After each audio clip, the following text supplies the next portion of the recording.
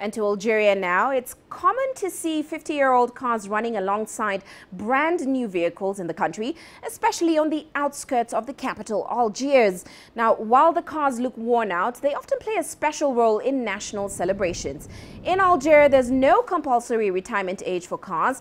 However, every year, the vehicles must pass a roadworthiness test to get a license from the Transportation Ministry.